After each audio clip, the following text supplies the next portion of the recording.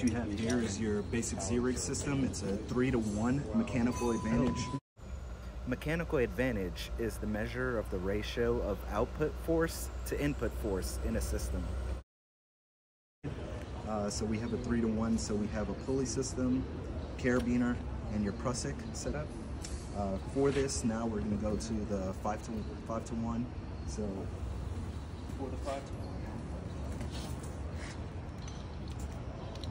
we're going to insert a change of direction. So everything here is a change of direction, and we have our progress capture device.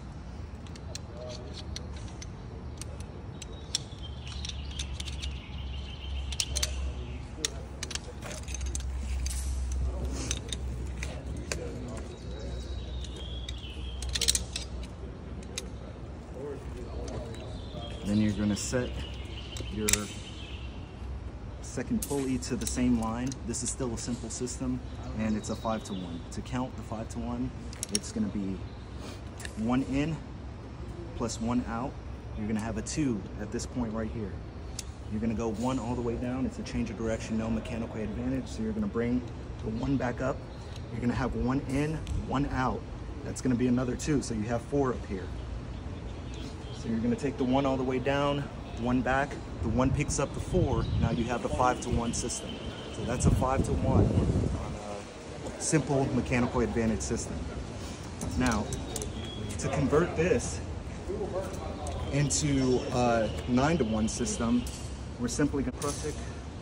And this is going to be a compound system, so a system acting on a system.